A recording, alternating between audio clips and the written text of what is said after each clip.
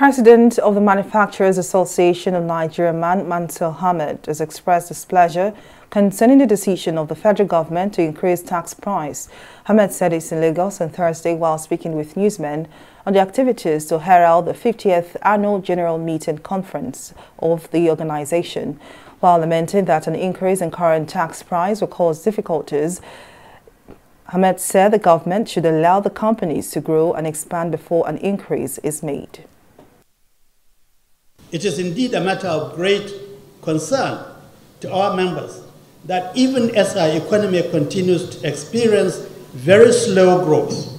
our policymakers at all levels continue to compound the situation by introducing new challenges,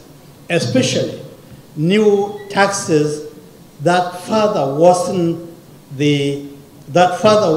difficult and high-cost operating environment, which has continued to be debilitating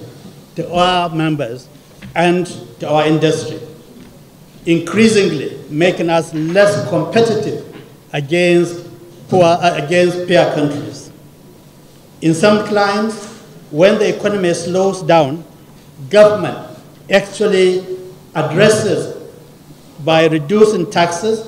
to encourage businesses to expand,